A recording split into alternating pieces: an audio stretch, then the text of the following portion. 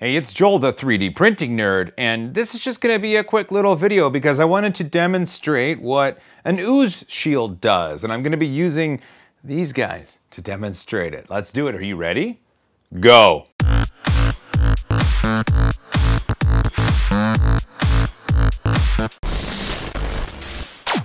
Welcome back. Ooh, Red Bull's yummy. So like I said before, I wanted to talk about an Ooze Shield and dual extrusion printing. I've had a couple dual extrusion systems. I have the FlashForge Creator Pro, I had the BCN Sigma, and now I've got the Raise3D N2 Plus. All of those were dual extrusion printers, and the BCN Sigma was special in that it had independent heads, so it made it interesting. What is an Ooze Shield? Well, an Ooze Shield, when printing with more than one colored filament, allows you to get any of the remnants that ooze out of the nozzle collected around the outside of a model so that you end up with colors that don't bleed into other colors. This is a Luby Dragon here. I believe it was an Aria? I'm not sure. I did have an Ooze Shield on this, and here, I'll show you on the GoPro. For the most part, this dragon looks great. There was a tiny little bit of oozing right there that actually caught up and ended up where it shouldn't have been. But other than that, this model turned out great. And what I did was print one of the Moai heads, good old Easter Island, and the dual extrusion print, I think it came out well. It still has the Ooze Shield on it. And what you see right here is the bits of filament that oozed out of the nozzle being caught by the Ooze Shield itself.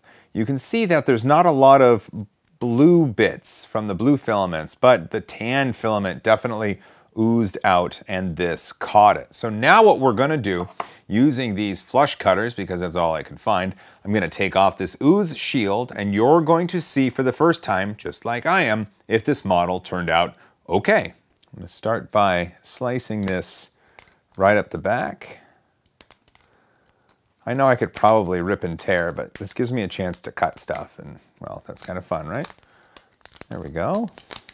Because the Ooze Shield is very, very loosely held together layers on the Z-axis, it breaks apart fairly easily.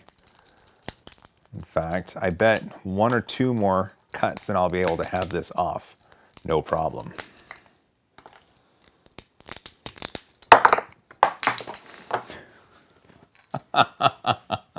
Sometimes that happens. And I think we are good. So here's the model up close. You can see that there are some bits that do need to be cleaned off, but they are very far and few between, and they are easily removed with my fingernail. And there we go. So have a look at this. This model actually turned out pretty good. And if you look around the model, you can see that there are no places where the colors bled through, at least not in this light. I can't tell. I think it looks pretty darn good.